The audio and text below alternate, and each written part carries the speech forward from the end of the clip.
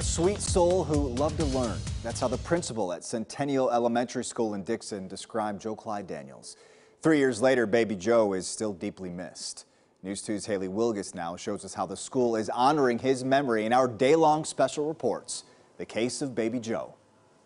A charming smile that captured hearts at his school. Sweet little boy. He would come in smiling every morning. His teachers just loved him. He was just a sweet soul. Just that grin. I won't ever forget that grin. Joe Clyde Daniels was in kindergarten at Centennial Elementary School in Dixon.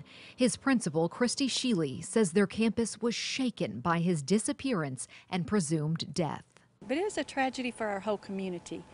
Our school in particular, because his teachers worked with him and saw growth and loved to be with him. Around the school, there are tributes to the beloved young student, known affectionately as Baby Joe. This is a painting Joe did in art class the week before he left us. Artwork and a copy of a resolution from the Tennessee House of Representatives to honor his memory.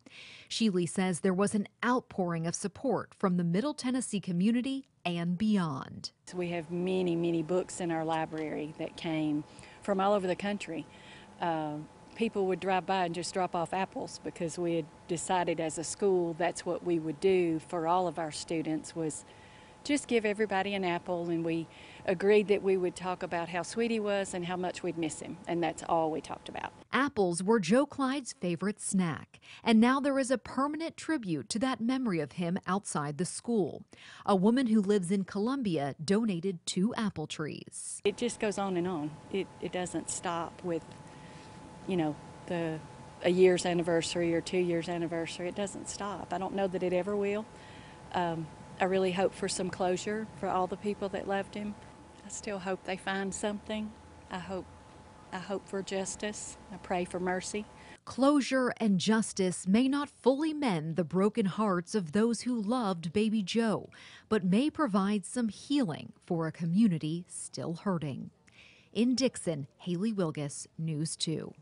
Joe Clyde's father, Joseph Daniels, has been charged with criminal homicide in baby Joe's death. He was in a hearing today, as we showed you at the top of the hour. His wife, Crystal Daniels, is also facing a charge of aggravated child neglect or endangerment. And we'll have much more on the baby Joe case coming up on News 2 at 5, and watch the hearing as it happens. We are actually live streaming the proceedings all day on WKRN.com.